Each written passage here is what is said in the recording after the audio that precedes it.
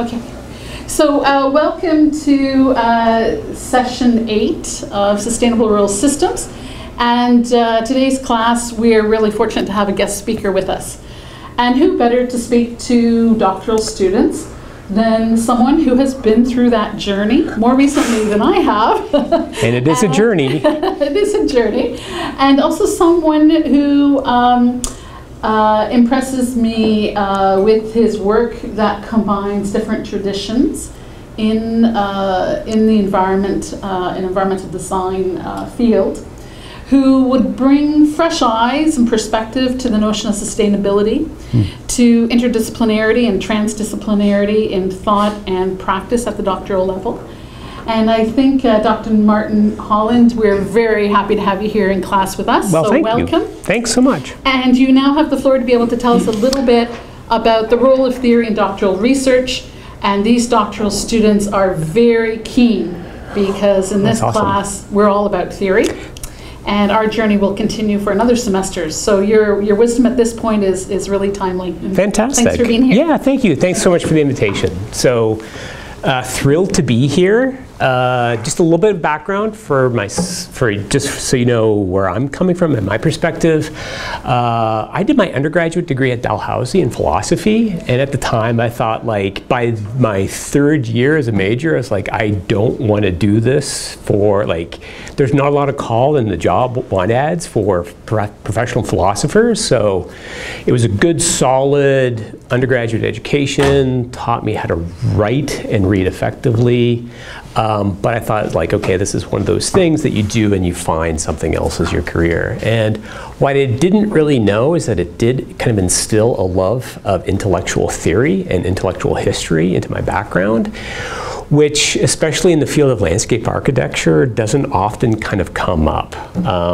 I went on and did a master's degree at the University of Virginia to become a professional landscape architect. I've worked professionally for about 6 years in total and totally got burned out and kind of disgusted by the field, and took the thinking about the role of theory and how little ideas were talked about in terms of professional projects. This often led to some heated debates within offices because you're being told, like, I remember one project in particular where we had a contract in the Caribbean to develop a planned resort. And this was after September 11th, so there's all this market research in terms of thinking about, like, oh, you know, people from New York, they don't want to fly anymore, so they only want to fly like an hour or two at most. So the developer wanted to basically develop, like, Southeast Asia themed resort, like basically an Indonesian or Thai style resort in the Caribbean. And I'm like, but this, like, there's no, why would you install one culture on top of another that's really rich? And of course, this island, I think the unemployment rate at that time was about 50%. And then all of a sudden it's like, so yes, you're going to develop this as an island and you're going to give people jobs, but then their jobs of, like, being, like, bartenders and hotel maids. Is that really the kind of economic development that you want to see going on this island? So after that conversation, I left. So there's a wide range about how theory comes up. I did my PhD at the University of Illinois, specifically in landscape architecture, looking at history and theory. So it's taken me a while to kind of own the mantle of landscape historian, because I never considered myself a historian, but then it was my love of intellectual history that really kind of reinforced, like, no, this is something that you do, and it's really, really interesting. So I tried to think about what would be the most useful thing for you at this particular stage in your own academic career. So I have a presentation that I'll go through, but pretty quickly, because I'd like to really have more of a discussion, but I'm hoping that this gives you an idea about how you can take intellectual theory and then start to apply it to your own doctoral research. So I wrote my dissertation on the Oklahoma City National Memorial and Museum in Oklahoma City. This was created after the bombing of the Alfred P. Murrah Building in 1995. And I'm coming from a very particular kind of context, and I'm also going to share with you some of the struggles that I had with my own kind of doctoral research, and those things like Helen's mentioned, like your project statements or you're having your thesis, how important those are to be really clear ahead of time, because if you're not, you can find yourself going down rabbit holes, and it's a wonderful journey, but then all of a sudden you realize, like, I've spent 3 or 4 weeks chasing my tail and not actually being productive. The other thing that I just want to kind of bring to your attention, and I know there's a wide variety of backgrounds and interests. One of the texts that I would really recommend people to look up is this one called Key Thinkers on Space and Place. It's by Sage Publications, and it basically gives you like a summary of about, 50 of the top kind of space and place-based theorists, running the gambit from Homi Bhabha to David Sibley, David Harvey, Foucault. And so it's like, this is where I put on my professorial hat and say, this isn't a replacement to actually read those authors, but it's a really good way of like reading them first, reading a summation, and then understanding what you're actually reading when you're reading, Foucault, or you're trying to make your way through Henri Lefebvre and talking about social construction of space, and you're like, what is this? Like, it provides a great intellectual scaffolding, okay? And if you have any questions, please, I want this to be more of a conversation than it is like the whole sage on a stage. That's not me, so I'd much rather have a conversation with you. So if you have any questions, please let me know. So I know that most people probably don't know the memorial in Oklahoma City, so I'll give you a really kind of quick overview to begin with, and then I'll kind of pivot and talk about how I started to develop my own research agenda, and then how I saw kind of the intellectual theory start to come in and start to augment things, okay? So, if this works, there we go. So the Oklahoma City National Memorial and Museum was constructed in a really incredibly short time frame. So the bombing happened on April 19th, 1995, and within 3 days, there was already a conversation that was happening through an editorial that was run in the local newspaper, the newspaper of record actually for the city and for the state, basically claiming like we need to build a memorial. So it's difficult at times to think back pre-9/11. So this was kind of an event that really had gripped like national headlines in the United States, and they had film crews there from around the world. And this, like, Oklahoma City prior to that was a pretty like provincial state capital. It wasn't really well developed. They didn't really have the infrastructure. They often felt kind of neglected. So this act of kind of domestic terrorism really, like, it sent like a wave of fear through the United States, because the assumption was, and the initial press coverage included, that this was somehow an act of foreign terrorism. And even still, there's a very strong conspiracy theory that says there's actually a third man who is of Middle Eastern descent. Completely unfounded, massive manhunt for this third person that just doesn't exist. And it's also a really interesting framework to show how much basically white nationalism plays in terms of terrorism in the United States. It never gets addressed as terrorism, so that's a whole other, and that was a rabbit hole that I went down, so that's the first rabbit hole that I ran into. The thing that was really amazing to me and I stumbled upon this topic kind of by accident. Like, my wife had a conference in Oklahoma City, and it's like, do you want to go to Oklahoma City? And I was like, no, I don't. Not at all. Why would I do that? And she's like, oh, come on, it'll be fun. I'm like, there's nothing fun about this. And I have to admit, like, it's a very different culture. And it's a different culture from most of the places I lived in the United States. And it's definitely a different culture than coming from a Canadian context. When that call went out to talk about a memorial, the thing that I want to just call attention to is how specific they were in terms of the different victims that were affected by this bombing. So hopefully you can start to see the way that they even named some of these elements were basically demographic groups that were present at the time of the bombing. So you have like the survivors tree, the rescuers orchard, so the people that were first responders, like the police, fire, ambulance, nurse crew, even the search and rescue teams, construction crews.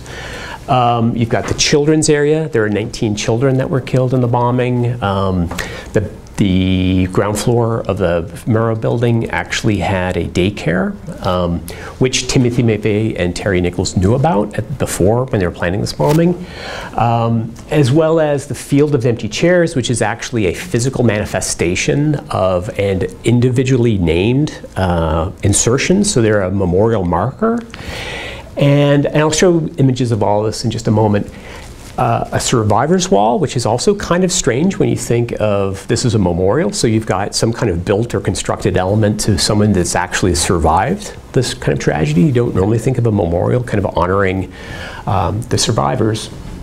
And then there's also these two very large kind of, they call them the gates of time, which try to symbolically freeze the moment they establish like a urban boundary into the site. So there's some kind of like transgressive act that you go through that you're supposed to be forever changed by walking through these gates, and you're living at that eternal moment of 9:02. So that's the time of the actual bombing. So just to kind of quickly give you an idea, here's one of the gates of time. This is the mission statement. This is the face that's facing the city. So you don't realize the time until you're actually internal into the actual memorial museum. This memorial statement is kind of uttered almost like a prayer. So any kind of official meeting, if it's a staff meeting, they'll actually say this as like a mantra before they have any kind of official business. So this is always kind of a constant reaction or kind of introduction back to their mission statement. That is their active mission statement. This is the reflecting pool. So this is supposed to also be a delineation between the footprint of the Murrah building, which would be on my left where those pine trees are, and then there's the former Journal Records building to my right. The most controversial aspect in an urban planning kind of context for the memorial was the actual closing of Fifth Street, which used to run like to connect the urban kind of connective tissue. And of course, that's the location where McVeigh parked the Ryder truck with the bomb. So there's a way that they basically took a city block and doubled it by closing off this street. And funnily enough, like it was the most pushback they got to the memorial design was like about closing the road. Like, oh, you're gonna cause traffic nightmares. This seemed to be the primary concern. Here's the survivors wall. It's got all, and this became a very hot and contentious issue, partially because there was a rumor that there's going to be financial compensation. So if you were wounded, if you needed multiple surgeries, then there was talk that if your name was on like the official list of survivors, there'd be some kind of financial compensation for you. This is one of those differences between Canada and the United States. All of a sudden, when you're responsible for your own medical bills, which could easily run into hundreds of thousands of dollars if you had multiple injuries or surgeries, versus having kind of a socialized, central kind of care. So this is also part of a financial compensation. And this was also incredibly difficult and contentious in the sense of who qualifies as a survivor, right? So they actually had to establish a perimeter boundary this also starts to feed into a victim hierarchy. So if you lost a child, you're pretty well at the top of that social order. And if you were wounded, that gave you a certain kind of social power. And then there are people that were in the area but weren't actually injured.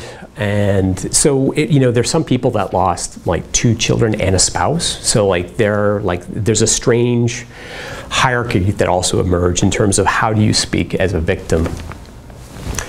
The funny thing is also just the placement of this. It's on a southwest edge, and the names have kind of completely been bleached by the sun. So what happens is like there's a lot of complaint by people who felt that they were wounded, but like because they didn't actually die, their family was put in this kind of strange financial kind of situation where they had to be responsible for their medical bills, but if they had actually passed away, they would have received compensation both from the state and federal governments. So it's a weird social order in terms of thinking just about finances.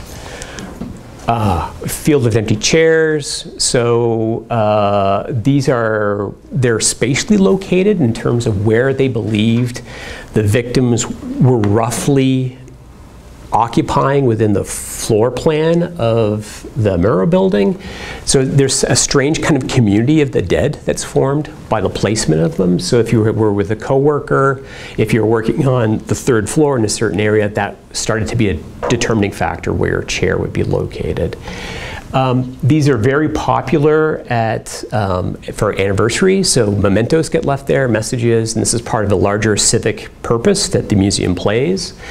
And I would argue that the museum now views itself as the moral conscience of Oklahoma City. So they've defined themselves as not only as a museum, but a tourist attraction, and also like they run a series of programs that really have nothing to do with terrorism, but rather they run an anti-bullying campaign, they run a memorial marathon.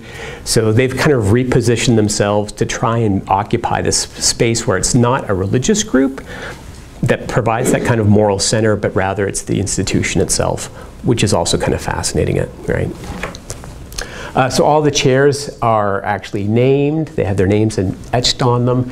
You can also see that the children, the upper left-hand corner, children are also identified in the same way, but their chairs are 2/3 scale. So there's a spatial reflection of like the loss of children within the field of empty chairs.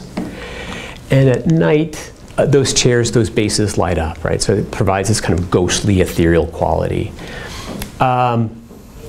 The Oklahoma City National Memorial and Museum is the only affiliate of the National Park Service.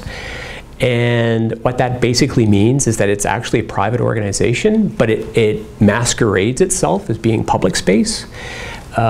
This was something that was determined like by a stroke of a pen. Originally they were a full functioning part of the National Park Service. There were multiple disagreements. So the National Park Service put on requirements for the organization to say this is like, there's a whole host of rules and regulations to become part of the National Park Service. They sidestepped all of them. So what would normally be required is that you need to have 30 years of data in terms of establishing a national park. It's normally very much an ecological system that's approached like environmental assessments, in order to say, because most people are thinking of like Yosemite or Acadia National Park. It's unusual because this is really in like a very built up urban condition. The organization, the memorial organization behind the foundation sued the federal government to become its own independent agency, but then have Park Service officials basically volunteer on site.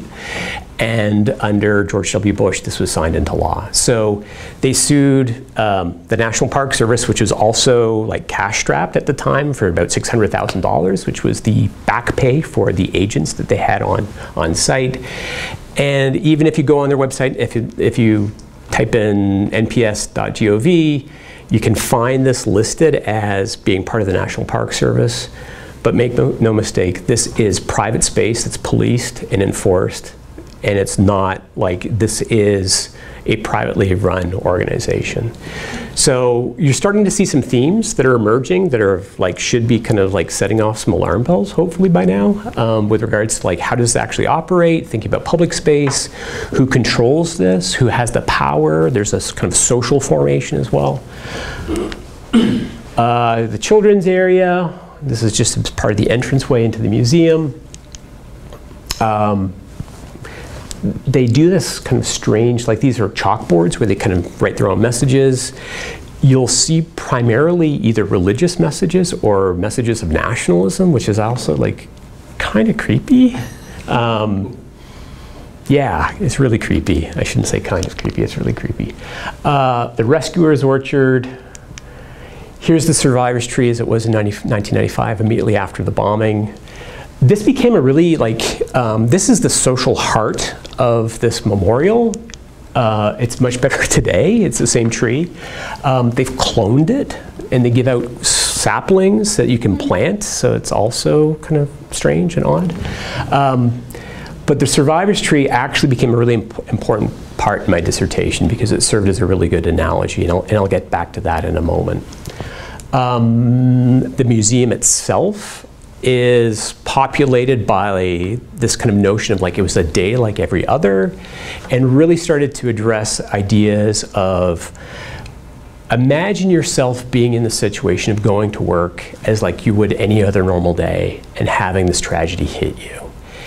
And the problem that I had, and what got me interested in this as a dissertation topic, was they had a display that said, here's Americans' perception of terrorism in the United States between 1985 and 1995. And the only perceivable instance that they indicated was the World Trade Center bombing in 1993. And so I'm looking at this, and it's like, yeah, that's what I would think. That's the thing that comes to my attention. And then they had another illustration of like the actual instances of terrorism in the United States in that decade. And there were about 35 or 40 different instances. And so I started to look at the actual context, and it's like, there's one in like my hometown. Like I was a PhD student at the University of Illinois in Urbana-Champaign. And it's like, I've never heard of this. Like, so what qualifies as an act of terrorism? So I write down dutifully all the different instances, and like I spend 20 minutes in really part of a museum that like you haven't even gone into the main display area. And I start to research them, and I realize how much like the FBI, like there were about 5 or 6 different kind of ecological terrorist attacks, like the cutting down of a telephone pole in Santa Cruz, California. And I'm like, why would you think that that would act? Like, so it was very much like concerns of like ELF, the Earth Liberation Front, Earth First, and like that was the thing that the FBI was really focused in on as terrorism in the United States at the time. So it started, again, these alarm bells went off, like there's something else going on here. How do you define terrorism? Who's the law enforcement agency? And that is another rabbit hole, which I'll talk about in just a moment. I have text on my screen, but it's not appearing here. So let me just see what is going on. That's really odd. Let me just try something here.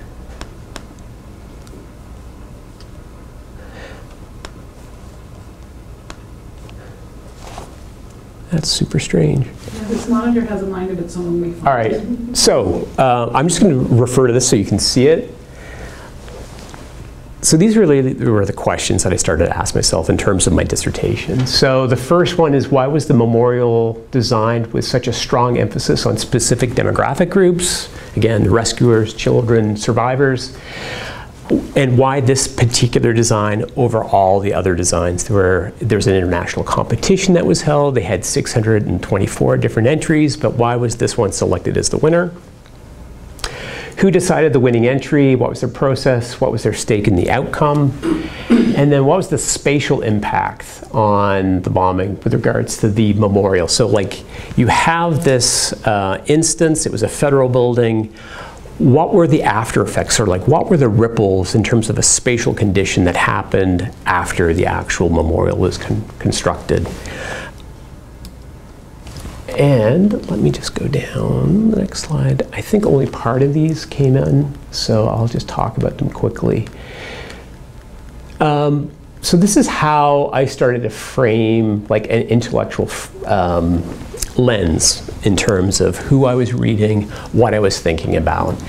So here are my 3 kind of favorite characters. They're theorists, Marx, Nietzsche, and Freud. if you're familiar with their work, they're also kind of known as being creating the hermeneutics of suspicion, right? So this understanding of like what you see isn't exactly what's going on. So if you think about Freud and the theory of the unconscious, that the way that you're behaving, you think you can rationalize it, but there's something actually much deeper going on that needs to be explored.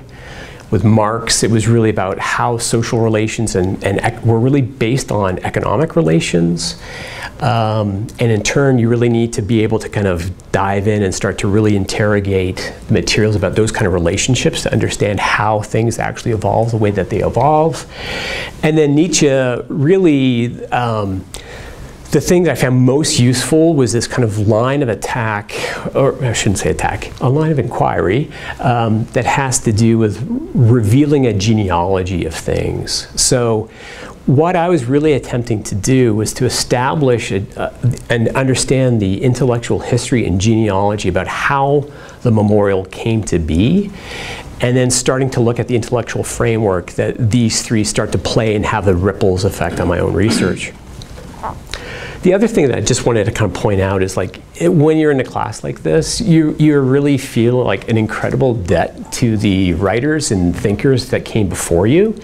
And so here are some of the other people that I read that were then offshoots of, so Friedrich Nietzsche, I hope you've read Foucault. If you haven't, you need to start reading Foucault. Like that's like, you have to read Foucault. And then also Michel Dussuteau. Incredibly useful, especially if you're doing this kind of interrogation or understanding about how things evolve. So a questioning of social relations, political relations. So what's actually kind of surprising when I put together these slides is like, I wasn't really that concerned with environmental conditions that would normally be associated with landscape architecture or even aesthetics. And in fact, the whole aesthetic category caused me to trip numerous times. So I was really much more interested about seeing how this institution worked, for lack of a better term, like as a Marxist geographer. Like that would probably be the strongest approach that I took. Dennis Cosgrove, I don't know if you know his work, social formation of landscape. And then David Harvey, if you ever have a chance to see David Harvey lecture, go. He is amazing. He can speak for 2 hours, and the amount of material that gets communicated in 2 hours is breathtaking. Doesn't use a PowerPoint, has no notes, can just talk off the top of his head. Amazing experience. So what I was really concerned with from these intellectual kind of components is to be able to say, here is an intellectual approach that I'm using to really examine the materials and understand how this memorial was constructed. For Freud, that was really more in terms of like trauma therapy. So I make the argument in my dissertation that the memorial was actually serving a social need as a therapeutic landscape. And I make the argument that you go through the museum to be traumatized. Like you go through to experience, and they framed it as like a day like any other. This horrible thing happens to you. You then go through this chaotic landscape of broken objects. You experience firsthand, it's like a simulacra. And then you go out to the memorial to then have the soothing pastoral landscape kind of soothe that trauma away. And it's kind of insidious, and it's really kind of grotesque. So those were the primary thinkers. Hopefully we're back on track here.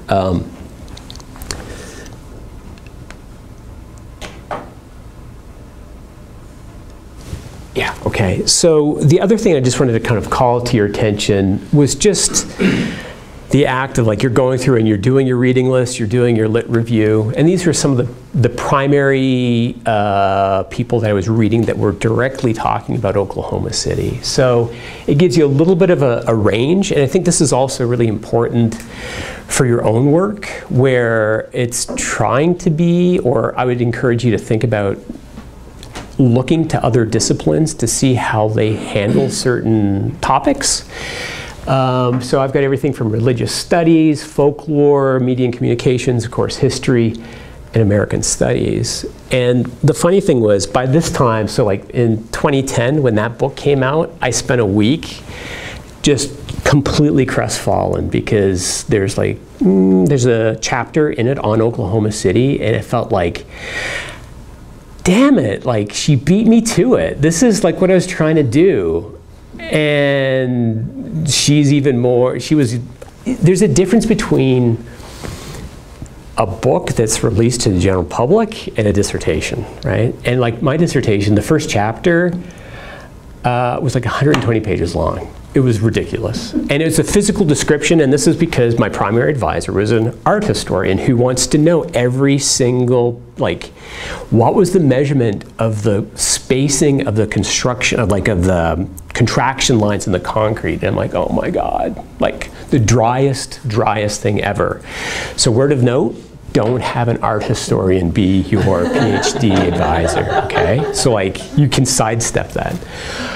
But what I realized was, like, I read Erica Doss, and I was like, she got it wrong. No, and like, there are things that she says, and it's like, have you even been here? Like, I was indignant. Like, so it's like, all right, this is fine. You now have a conversation partner, and you have something to write against. So she's in the dissertation. I've met her. She's very, very nice, and we've had great conversations. But she was wrong. So this is the other thing, is like, be confident in sticking your own territory and your own work. So those were, like, again, very broad topics. Linenthal was basically the kind of the linchpin. The other thing that I kind of discovered going through the archive was that I met another legal scholar from the same, so she was very much interested in the role of victim impact statements on a legal trial. So she's a legal scholar. She was from Indiana Law School. That's where he taught. And she's told me, and I can't prove this, that the institution paid him to write that book. And I was like, what? What? That is like, that will not stand. And it's like, well, he's donated all of his papers, so he's a noted historian, kind of religious study. Like, they're all there in Oklahoma City. It's like, there's something funky going on with that relationship. He might just be very, very sympathetic and wants to support the institution. I couldn't find any evidence that he was paid for it. So like, it's one of those things you just have in your back pocket, and it's like, I wish I knew this, but it changes how you'd read that book if you knew that the institution itself paid for it, right? Because it's a promotional material more than anything else. All right, I'm getting a little bit off track. One of the things that started to, when I was doing this archival research, was I started to realize that, and I'm trying to be generous here, is that the people involved immediately after the bombing felt like they had this huge rift within their community. And I read a statistic that basically 1 in 7 people in Oklahoma City at the time lost someone in the bombing, either directly or they knew someone who died, right? So this is like a small number of people, relatively speaking. And yet the impact on that community was huge. So they're at a loss, and I think immediately they're saying, like, well, all right, we're getting all this social pressure, this letters to the editor, they want to build a memorial, how do we do this? And they form a subcommittee, right? They do a good, like, we need a committee to address this. Well, the committee is made up of 350 people. Like, you can't get anything done in a committee of 6, let alone 350 people. So there is a subcommittee that was in charge of, like, well, we need to really solicit input, public input. And here's how, like, I just wish that one of those members of the committee had some kind of training in terms of how you do an actual survey. Because I think if you start to read the survey, you're going to start to see how they lead to a particular conclusion, right, by the questions that they ask. So when you're at the memorial, what feelings do you want to have? Right? And it's pride, anger, fear, hope, solemn, which is not really a feeling, but a state, but anyway. Courage, concerned, inspired, peaceful, healing, or spiritual. So already they're putting it into a context about how you're going to narrate your experience by going to this memorial. Rather than saying, like, leaving it open, it's a very kind of leading line of inquiry, right? So they start to gather all this data, and then lo and behold, they start to rank them in terms of, oh, this should be a healing place, it's peaceful, hopeful, it's supposed to have spiritual, it's supposed to show community pride, it's supposed to show kind of a degree of courageousness. And then you start to see like fear and anger be pretty low in terms of their responses. And then what kind of services they should provide, you know, sanctity, a positive environment about healing, include the names and stories of the victims and the survivors. It's supposed to be a place of meditation. It needs to be just simple to understand. So it goes through, but again, you're kind of, by asking those kind of questions, you're getting those kind of results. Right? So if you think about the history of other memorial competitions, like Maya Lin's competition for the Vietnam Wall, there's no such like community activity, there's no surveying, it's the act of the artistic genius or the architect, and that by itself is being judged by other people that make those evaluations to say this is the most appropriate. Robert Johnson, who is the chairman of the Memorial Foundation at the time, said, "We have democratized the memorial process." And it's like, why do we need to have it be democratic? And to say that it's been democratized, you've solicited public input, but that doesn't necessarily make that a democratic choice, right? So this is supposed to be a competition. What you start to see is that the winning competition entry was basically, it was the one that best adhered to the very survey that they first issued. So it's the one that hits all the check marks. And as they started, so this is the winning design by Hans and Tori Butzner. This is the one that I showed you all those kind of component pieces. And it also turns out that Tori was living in Germany with her husband Hans, was originally from Oklahoma City. So she makes, there's a lot that's made in terms of like, it's only another native Oklahoman can really understand Oklahoma City. Now that wasn't clear at the time that they did the initial selection, but it adds to that narrative, right? And like, okay, here's how only one of us can understand what we went through, okay? The other thing, and this is probably the most difficult part of my research, was to read some of these community responses that individual people sent back in. And what you'll notice is that there is a strong undercurrent that didn't want, like they felt that this was a rush process, like why are we doing this now? And it's like all the milestones that you would experience in your life through the loss of a child or a spouse, like your first Christmas, their first birthday that you miss, your wedding anniversary, are just like these devastating narratives that people supplied saying, how dare you do this? Like, I don't want to participate in a process because I'm not emotionally able to address this loss. I'm still grieving, and yet you're asking me constantly for feedback.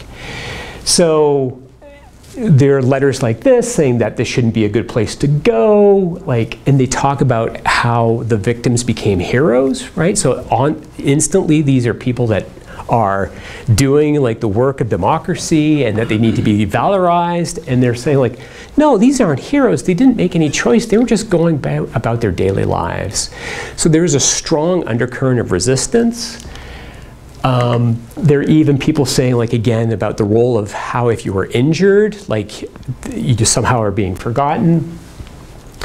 And a lot of them have these narratives where, like, there are pages and pages long that are these incredibly detailed notes about exactly what happened. And there's almost like a hyper narrative that emerges that is incredibly chronological. And you'll start to see this with people with post-traumatic stress disorder, where it's like time seems to slow down, and like every instance of trauma gets recorded, and like the most minute detail, all of which can then serve as triggers to then have people have these kind of reoccurrences. So part of the rationale about why the pastoral and beautiful landscape is to try and provide a setting that is as neutral and as non-threatening as possible, which also then starts to determine the kind of memorial that gets built, right? So it's not meant to be confrontational, it's meant to be therapeutic. There are a number of surveys that were just completely blank, and I don't know if you can read it. It says, sorry, I'm unable to fill this out. This is still too powerful for me to think about. Here's the other narrative that emerged, and it's one of triumphalism, that it said, on the positive side, how individuals and families have recovered and been made stronger by this experience, and how the city and community have been rebounded. When I was there talking to staff, there's a high level, like he's on the executive committee, that basically said to me, after the bombing, it was as if Oklahoma City had a social enema and got rid of all of, like, the crime rate fell to zero. And Oklahoma City is an incredible monoculture, basically, of like white Southern Baptists. So like all of a sudden they felt like everyone was like, suddenly they were all part of the same kind of community. It was a huge unifier in the city as well.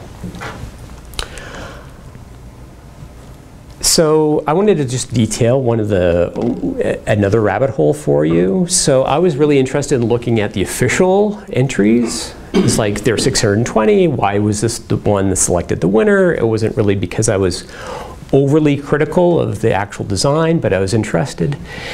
And then the archivist was like, you know that we had other submissions. And I was like, what? Like, no one's written about this. Like, I start to drool. It's like, oh my God. So she wheels out this as like, here are all the unsolicited memorial ideas. And I'm like, oh my God, I've hit the gold mine, right? Stake your claim. Librarians are amazing. I'm going to be famous. And it was a total waste of time. I don't want to say waste of time, but it was totally misguided. So, and it was because I didn't have the framework that I needed in terms of, so I talked about like Freud and Marx and Nietzsche, and thinking about like the political contention about how this gets represented, about who's gonna be dominant, who's gonna assert themselves, who's gonna be shafted, right? Who are the people that are gonna like be left behind in this like organization? And I was missing all the aesthetic theory that I really needed to have. So one of the things that I started to think of is like, all right, I should be able to determine official entries because of like thinking about professional designers. They should be aesthetically beautiful. And what I soon realized is like, no, there's a lot of really crappy work that's done by professionals, and there's a lot of really good work that's done by amateurs.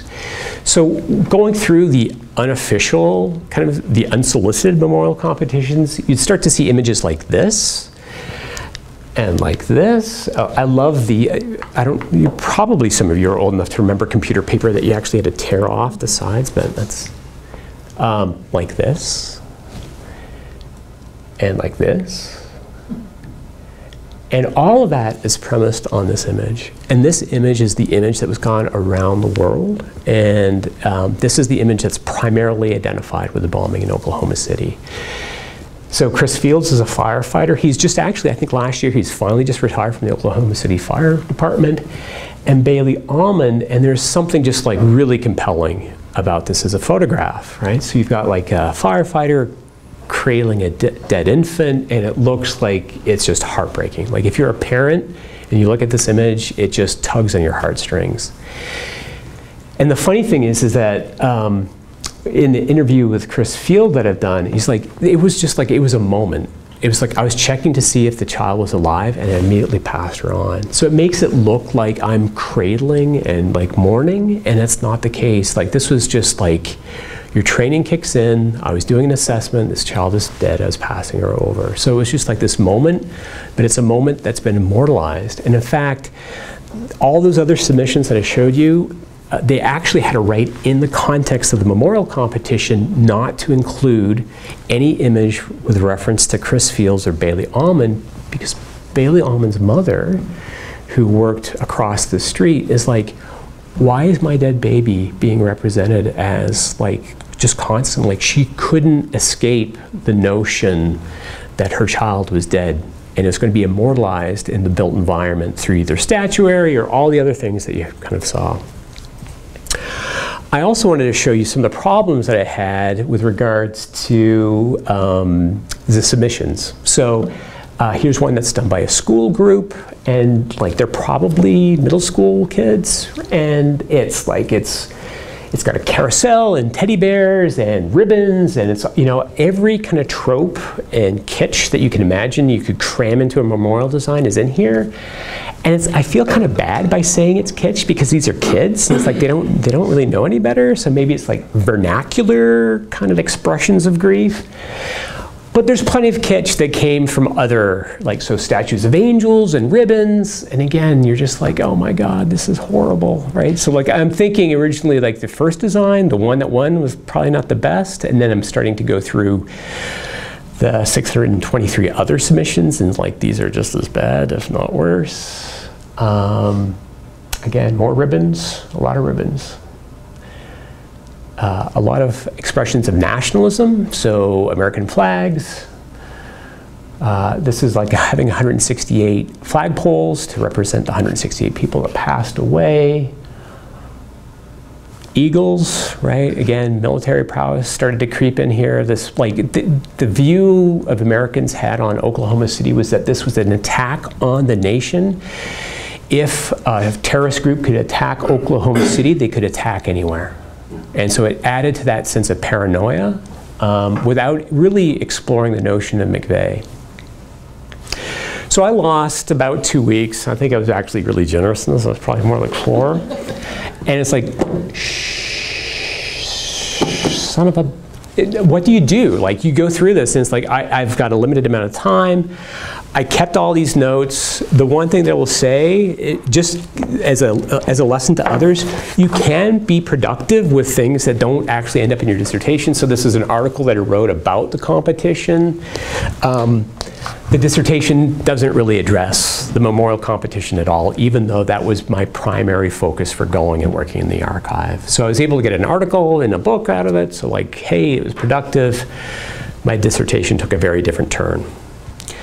Is this okay? Like, I just wanted to try and show like how theory operates in the background and then how it can get displayed in your particular research. So if I'm off topic, please let me know. We can talk about theory a little bit more specifically, but I just wanted to try and frame how I did it, which everyone's going to be different. So aesthetic theory I didn't really address. I realized that I have a deficiency. It's like, okay, let's get back on the spatial implications of the actual bombing. So I started to do more historical research. I went outside of the archive, looking at the library, trying to pull together as many resources in terms of the history that I could of Oklahoma City. And one of the things that I started to discover in the upper right-hand corner, that kind of red block, the actual formation of Oklahoma City, this has always been part of the concept of the city itself. And the other interesting component about this is like, so nicknames for people from Oklahoma is, it's known as the Sooner State, which is a reference back to the land run. And it was supposed to be that they were going to open up that territory. It was known as Indian Territory before. This is the location where all the Native American tribes on the East Coast were sent marching along the Trail of Tears to Oklahoma. And then Andrew Jackson decided, like, yeah, we're going to settle, like, that reservation, no, we're going to develop this as land and we're going to send in settlers.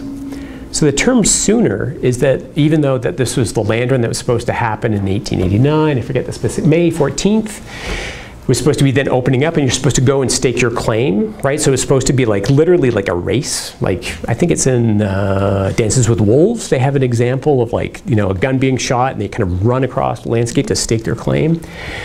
Sooners is a reference to the people that basically scoped out their site before the official start of the land run and staked their claim immediately. So they're the ones that actually went before the official following the rules.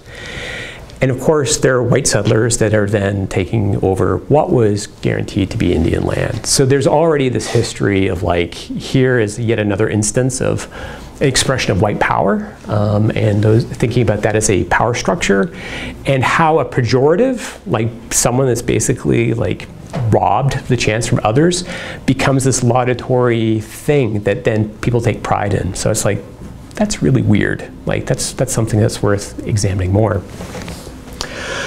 I also started to look at about how Oklahoma City actually was developed and the order. So these are a series of Sanborn maps, which were basically fire insurance maps that people would, the Sanborn company was involved heavily in insurance.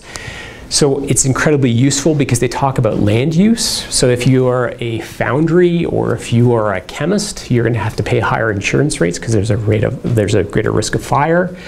But they did really great detailed work, so you can start to understand where buildings were constructed. They're to scale. They also detail building structures and a host of other kind of components that are all really useful historical information. The red little square is, again, is the current site of the Oklahoma City National Memorial. So you start to see this kind of incredible population boom. And this is a city that grew rapidly after it was established, like to the point where it's like, I don't even know how it was even remotely sustainable. And these also, what it meant was that a number of buildings that were being constructed were incredibly quick, shabby. It was basically take any piece of scrap that you could to use as a building material. And really what they try to highlight is like how immensely fast that city grew. And of course that starts to lead this as a kind of a problem. There's a social group that are basically like the Shriners. They started to form a temple. So this is for the India Shrine, which this is eventually the house or the home of the Oklahoma City National Museum and Archive. So this is the building that it's in. And it was built in the 1920s before the stock market crash. And it was like completely opulent. The original building estimate was $200,000 in 1923. When it was actually finished, it was over $1.5 million. And of course, it was finished, I think, 6 months before the stock market crash. And then all of a sudden, it just completely wiped out people's fortunes. In turn, and you can see the Indian Shrine Temple, which became known as the Journal Records Building behind this image. They started to establish like modern homes or tenement homes for transients, for workforces. So this is an ad that came out that really highlighted all the modern efficiencies in the 1930s, including like having radiators and air conditioning. So those are the three kind of homes that were meant to be rentals. But pretty quickly, between the period of like 1929 and the crash of the stock market right through to the start of the Second World War, this area was in rapid decline. That home state life is actually the Journal Records Building, and you can see the Melrose Apartments here in front. And the thing that's actually really interesting, and you can just basically make it out, this is the survivor's tree that they've honored and kind of kept and preserved. There's also a very strong religious presence. So you've got St. Joe's Catholic Church here, as well as a Baptist church on the corner. There's a nunnery and an orphanage actually within this site as well. So by looking at that kind of historic land use, this is really kind of like, don't want to call it a ghetto, but it's definitely a slum, right? So this is like, it's gone into like, you would go in and buy or rent by the weekly basis for some of these homes. They established a new YMCA on an adjacent property to try and take care of some of the crime, to start to think of like, we need a professional organization to run rather than these flop houses. So I started to do an analysis of the land use to understand like what exactly was going on here. So again, the red dotted line is the actual grounds for the Oklahoma City Memorial. You can start to see the Indian Shrine Temple or the Journal Records Building. But the buildings in brown were basically tenement homes. So these are like, again, short-term housing for transients going through the property or going through the city. So there's a lot. And then you'll also start to see the YMCA that they constructed here. It's now a parking lot. They do memorialize the YMCA in the parking lot. And then the religious school, the churches are in blue, so that kind of a civic presence as well. so I was like, okay, this is great. Why am I gathering the data? I start to understand this city has fallen on hard times. And the city leaders knew it. And in 1968, coming up for their anniversary, or their 100th anniversary, they hired I.M. Pei, kind of a noted architect, to do a redesign of their city. And the thing about I.M. Pei, and he was really operating kind of under the best assumptions at the time in the mid-1960s. So when you think about the 1960s in the United States, ideas of urban renewal are very strong, and those started to kind of translate here. Oklahoma City was actually pretty late in terms of adopting some of the policies for urban renewal, but I.M. Pei's master plan, so he actually specified a new federal building.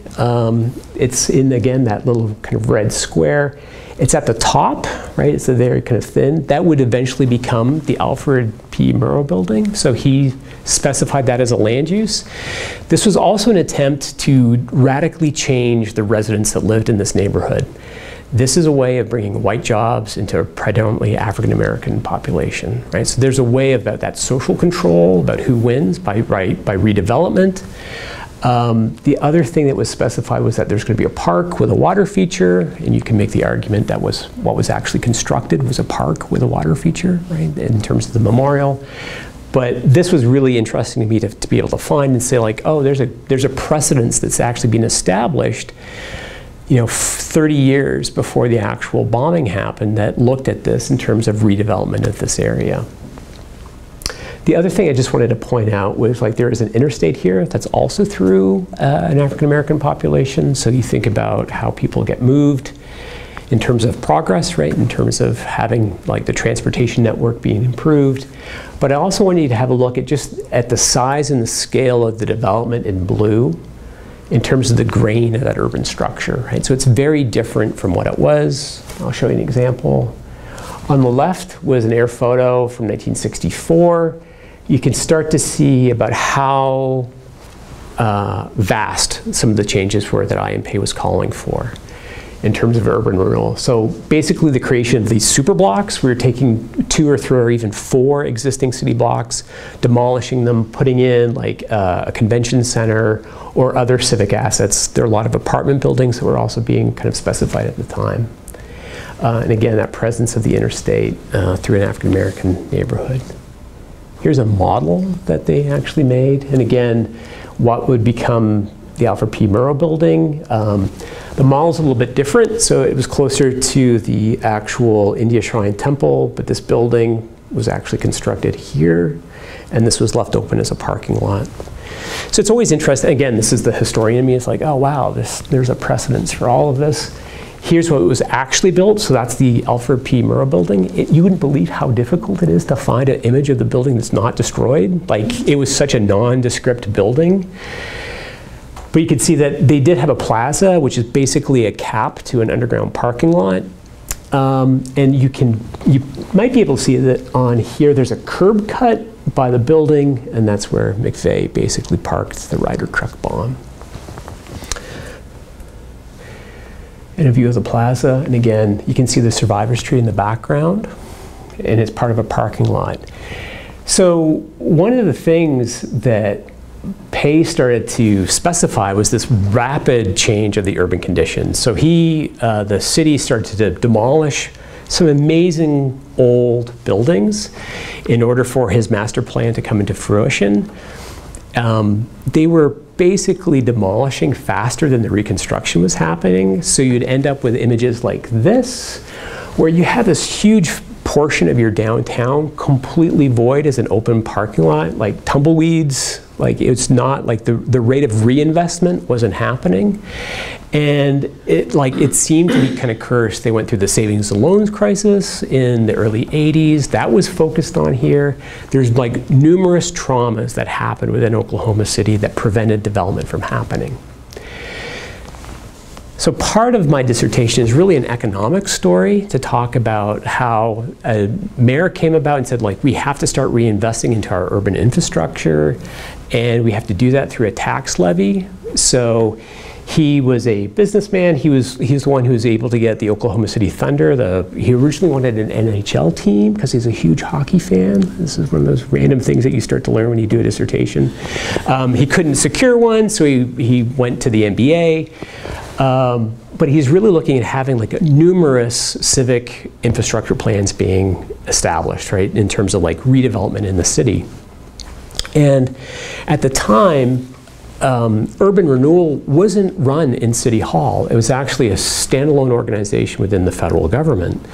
So you had a City Hall that for basically the period of 30 years wasn't experienced in any kind of real project management or development of infrastructure. It was all at the federal level. So he proposed, Ron Norick proposed a 1% sales tax within the city, and it's going to be collect these funds to redevelop all of these like projects that never came to fruition under the IMPay master plan. And what you start to see is like some of the civic pushback. So newspapers are your friend. Letters to the editor are particularly entertaining. We need the Old West, not maps. So basically the MAPS program was the metropolitan area like kind of project, which was the tax levy that was being kind of imposed. And basically this author is saying like, we need more imagination. We need to have like staged like fake gunfights in the streets. Like it's like the OK Corral. Like they have the National Cowboy Museum in Oklahoma City. So it's like playing to their heritage, and people are like, dressing up like Native Americans and being shot is probably not a good idea for in this day and age. And then of course the editorials that were very much pro-business about like we actually need to do this. So he ran on a kind of campaign on believing in our future. Here's an illustration for that political ad that starts to highlight some of those changes. So it's a faux river walk. The river in Oklahoma City is called the Canadian River, and its claim to fame is that it's the only river in the state that needs to be mowed. So it's intermittent. Like most of the time it's dry, and actually grasslands are there. But they wanted to be like San Antonio and have a faux river walk. There's a baseball stadium. There's an entertainment district. They also wanted a new convention center and a host of other kind of things that are reinvestment within the city. Here's a better, so this is just like, and I think the total was something like, I want to say $300 million of civic reinvestment. And it starts to give you an idea of just like how pervasive this building campaign actually was.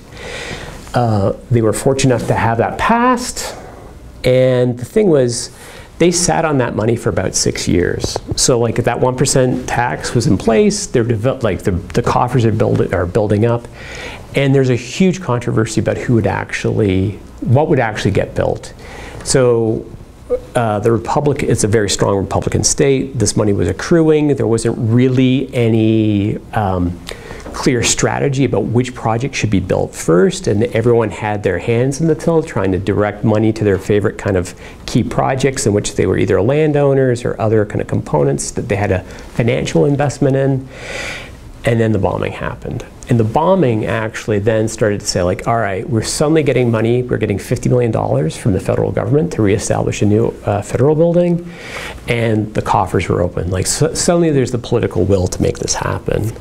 So within the dissertation, I also make the claim that the actual memorial was really part of this much larger civic infrastructure campaign that then allowed the political will to actually spend the money on the civic redevelopment. So that is like the dissertation, kind of like that story and narrative that it's a kind of a combination of economic theory, spatial theory, and also kind of that social struggle and social construction of space. So I talked a little bit at the very beginning about like kind of like Marx and Freud and Foucault and Nietzsche. Other theorists that really came out for me were like Henry Lefebvre, like the social construction of space, the understanding about when you're in a memorial, a certain kind of behavior that is expected. So about how we as people create space. So it's really what underpinned a lot of my research was like being very familiar with that as an argument, and then working, of course, with my committee to be able to kind of craft and hone and get readings that are kind of relevant about how that theory could then be applied as this is a particular case study. All right, it's 10 past 12. This class goes to 12:30. Yeah. So how can I help? Like questions, concerns, comments?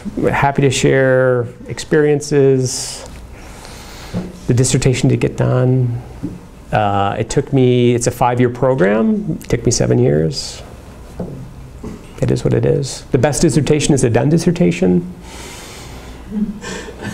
First of all, I think we should appreciate what you shared. That was just sure, no, fascinating case study.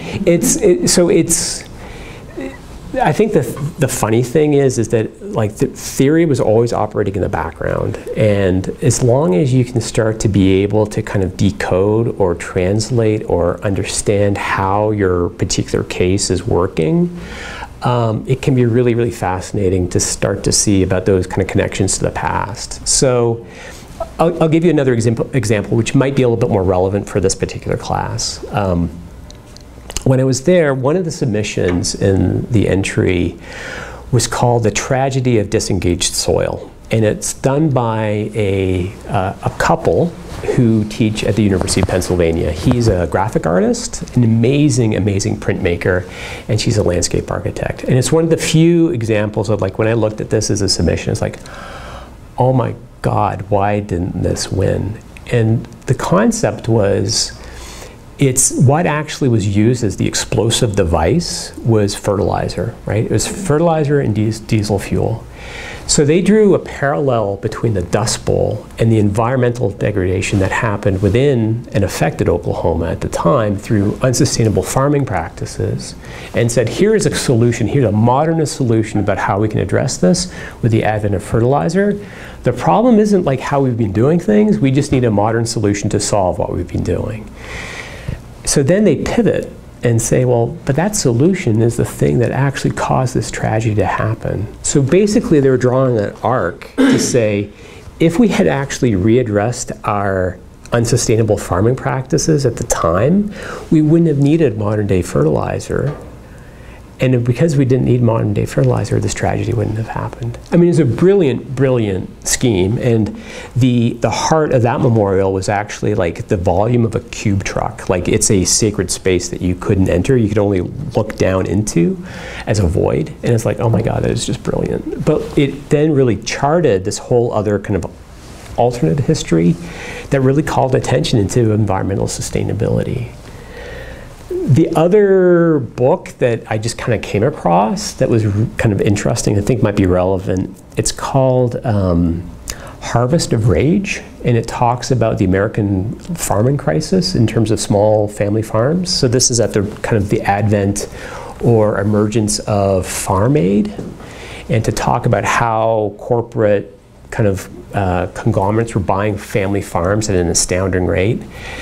And specifically address the notion that if you're a farmer and you lose your farm through bankruptcy, it's not like you started like an accounting business or you're a vending machine operator and you've like suddenly gone bankrupt.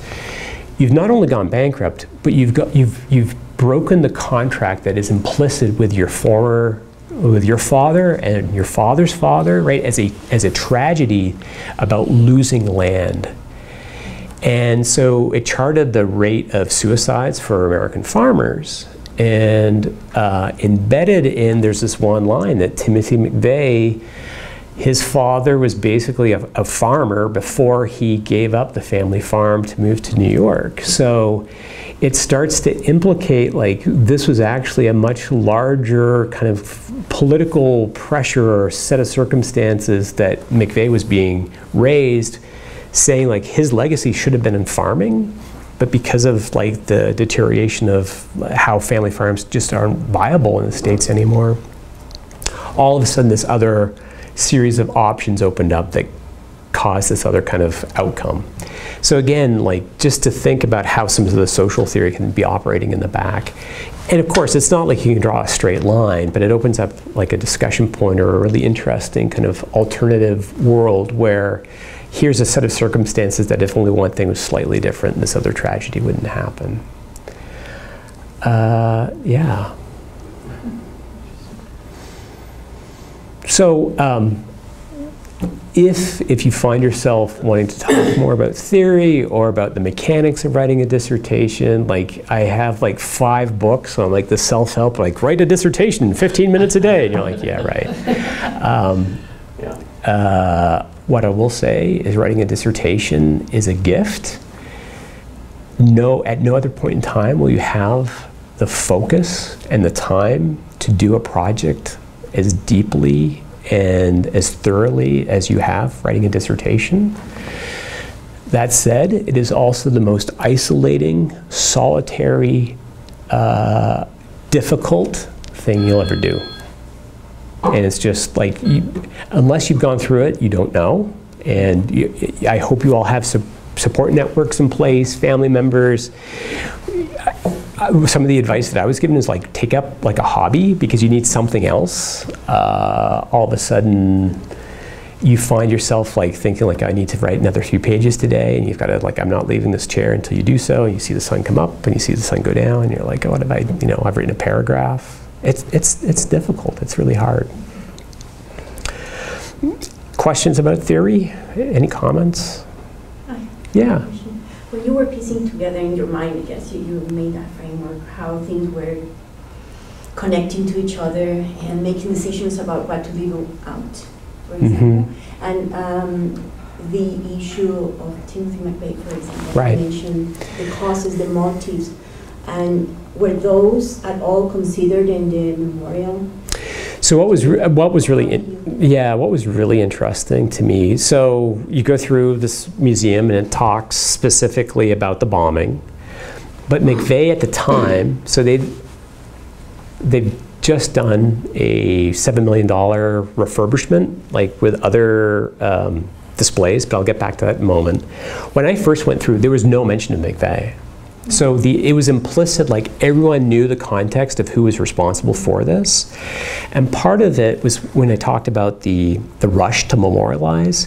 This is also going on, like it's being constructed at the same time that the legal trials are going on for McVeigh and Terry Nichols and Michael Fortier, who is a conspirator.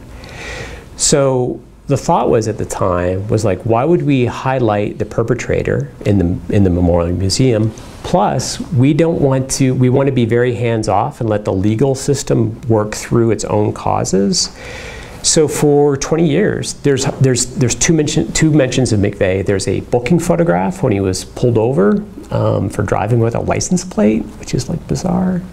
So there's that photograph, and there's a photograph of him being found guilty on a newspaper headline. But that was it in the entire Memorial Museum. So one of the things that I was really kind of interested is like, how do you display this material? And like the context, like it could have been an earthquake or a natural disaster, but like it's in the background. It was something that it was very Freudian. It's like, you can't talk about this. You can't talk about McVeigh. 20 years have gone by. They have a $7 million refurb. And now you go through and I have like the opposite reaction. They have his getaway car front and center. It's the prime thing in the museum. They have the hotel sign from Dreamland Hotel there. Like it's the marquee of the hotel he stayed at the night before he went. They have his guns on display. They have his T-shirt that was basically like, "Don't tread on me," like, or the blood of time, or the tree of liberty needs to be refreshed by the blood of patriots. So like, it's now become this really strange, like originally you didn't want to talk about him at all, and now he's front and center, and it's almost as if it's a shrine to him. So I just actually have submitted the dissertation manuscript. I spent the summer reworking it and turning it into a manuscript, so that's being reviewed right now by Temple University Press. But it's like, it's crazy making, because there has to be this happy medium, like, okay, this person's responsible. Sorry, I kind of went off track. So you were asking about like knowing like the theoretical structure at the time. I think the thing is that there were so many instances that I just said like, that's really odd, that's really strange. Why was that decided that way? And you start to realize that there are these other forces that are at work that have very much the financial implications and the life of the city in mind, that were separate from the actual tragedy. And it really felt like I was reading accounts about how people were having, it was specifically about a public meeting to address like what this memorial should be. And the staff in Oklahoma City hired the project manager that was actually responsible for the creation and running of the Vietnam Wall Memorial competition that Maya Lin won. So like that was the gold standard in memorials. So they wanted the person who ran that competition to run their competition. So his name's Paul Sparagon. He is a very talented architect. He's probably in his 90s now. So he went there, and he was starting to run these like public meetings, and people were standing up and they're talking about their dead loved one. And he was looking around the room. He's like, no, this isn't like a therapy session. I'm not trained to be a therapist, and I'm sorry about your loss, but like we're here to talk about the memorial. And people wanted to really talk about their loss, and because they didn't have the social infrastructure in place to have therapy. So they were doing it through public meetings. So these public meetings went on for like 16 months. So pretty quickly he was fired. I mean, and he literally wrote the books on memorial competitions. So you're firing the very expert that you hired for that professional knowledge. And again, when they talked about the democratization of memorials, it was then bringing in another set of consultants who are like, no, we can make this work. We need to hear those stories. We need to be engaged. We need to hear people's pain. And again, it's a very different model, but it's not a model that I think most architects, it's beyond them, right? They're not trained. You don't have the expertise necessary to try and walk people through this as a form of therapy. So these things start to bubble up in instances. And again, theory is always kind of in the background, but it's then trying to think like, how is it then getting how is it being deployed? And how is it being understood on like the particular circumstances that you're dealing with? So a lot what I kind of went into was like post-traumatic stress disorder and about the treatment of that. And then you start to then see all the goals in terms of like having it be peaceful and serene and pastoral and feel like there's nature.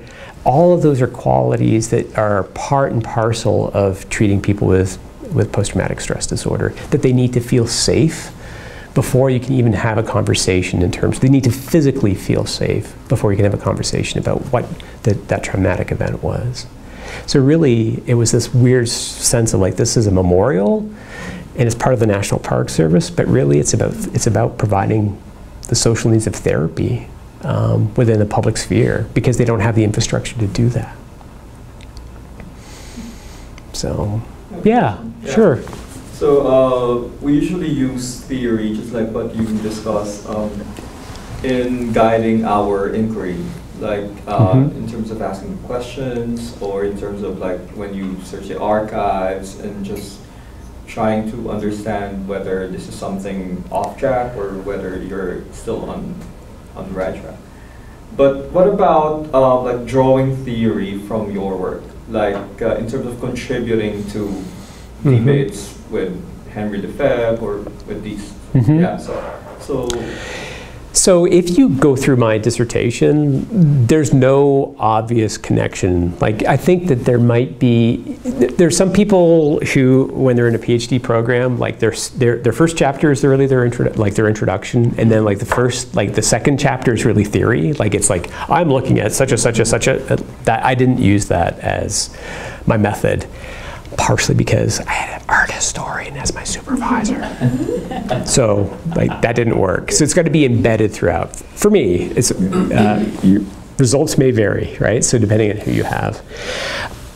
I think the thing that is present, and I think what actually made it a stronger work, was that the theory is then diffuse. That provides a scaffolding throughout all of the chapters, rather than just as an instant that's then going to be deployed. It makes it much more difficult to write. If it's compact within a chapter, it's like, here's what I'm looking at, here are the different theories, here's how I see the interplay. And then, depending on the nature of your research, here's the experiment or the conditions or the community that I'm working with, and here's how I'm seeing this theory kind of lay out.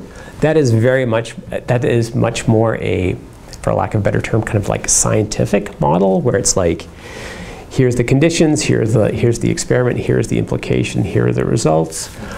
My dissertation, part of the reason it took me 2.5 years to write was because it was diffuse throughout, and it was telling I had to understand the implications of what I was writing and how it was being deployed by theory. And I'll be honest, one of the hardest things is writing makes you that much more articulate about, sometimes you start writing and you don't know what you're writing. You don't know where this research is going to take you, and that's really, really difficult. So if you already know, you might have inklings, but until you actually sit down and put words on the page, that's when you start to say oh my God, and revising chapters, revising structure. I mean, I had 3 different versions of the dissertation, chapters moving around constantly. At the end of the day, it was 400 pages long, and I had 150 pages of illustrations. Again, don't have an art historian as your supervisor. That's part and parcel of it. But it was work that at no other time will I ever have that gift to be able to go that deeply and that thoroughly. And I mean, most people will be proud of their dissertation. I thought, damn, I think I got this. I've got something that I didn't understand going into it, and through the act of writing and research, it's yeah, I think this is what actually happened. I'm willing to kind of stake my claim on that. So what I would say is, be clear in your methods, be clear about honing your writing to be as specific as possible about what you're trying to say. I think one of the common things that PhD students, unfortunately, happens is that you want to get writing too soon, and that you actually need to have a lot of this is what I think is happening, and it's a process, and I wish it was really convenient. It takes you 6 weeks to write this chapter. My first chapter, I think, took me 1.5 years to write. And it was a grind. And then again, it was the expansion joint on the wall of the mortar. I sourced all the materials, where they came from. I had interviews with the artist that blew the glass that formed the panels in the chair of empty fields. I mean, I have 3 dissertations worth of material that was not in the dissertation. And I found one avenue for publication, but I could get started on white nationalism. That was a whole chapter I was going to write about the definitions of terrorism. What's amazing to me is that at this period of time, this is when basically female reproductive clinics were being bombed. That wasn't being classified as terrorism, but if you cut down a power pole in Santa Cruz, California, you're an eco-terrorist. I mean, crazy stuff. But again, it's what's the audience for this? How, is this going to is this going to keep my committee happy? Oh my God, yeah. And I'm trying to give you more advice more than anything else right now. Keep your advisor happy. Be in contact with them. Don't read into they're people too. My dissertation advisor went through a relationship breakup, and I didn't hear from him in 6 months. And I thought it was personal, you're on the thin edge of depression when you don't hear from, people don't respond to your emails. I must have done something wrong. It's after the fact, you're oh no, you're going through hell at this time, so no wonder I didn't hear from you. But by having open lines of communication is really, really important. Yeah, I can tell you tales from the foxholes or the trenches. So the thing is it's also probably one of the most satisfying things you'll ever do, and to do it well is pretty remarkable. And I'll also say not everyone can do it. And there's no shame in that, but it is really important to be able to take complex theory, find applications, start to see And we all build our knowledge on the people that came before us. So this is just also really important. Like, you might not think that your research has a lot, like the social significance might not be that important, but you'll find like in 30 or 40 years, if you get that out there, then all of a sudden people pick it up or someone rediscovers your work. It's really, I mean, to find yourself being cited by other people is actually really, really exciting. And we all, like, we're only here for a very limited amount of time, so what are you going to do with that time that we have? So. That's a great way to end this. Martin, thank you so much. Oh, you're very welcome.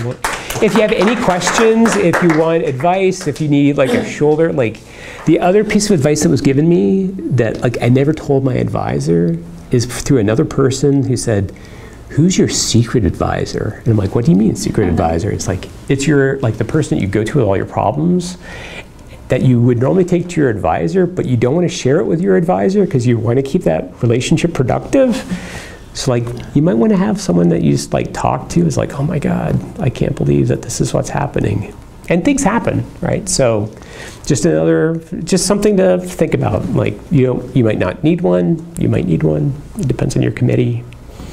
Pick your committee really carefully. Avoid turf battles, conflicts of personality. Ask your advisor, if I'm thinking about this committee member, would that be productive? There's a whole host of things that I wish I had known differently, right? So just keep in mind, like those are, I can give you a short list, but thankfully it's, everyone wants you to succeed. It's hard enough writing a dissertation by yourself, first and foremost. You just don't want to get involved in like office politics and like intellectual turf battles and all those other things that happen. So by trying to steer that away and being professional and being kind of open and communicative, that's the best thing that you can do at this stage. So I'm happy to talk to any and all of you at some point in time about your research agenda, about how you're thinking about doing your work. Please come and see me. I'm in room 123. I don't have any PhD students, so I'm happy to give this, like I'm happy to share what I know. Just even if you avoid the mistakes that I made, please do so. But thank you for your time. I really appreciate it. Thanks. Thanks.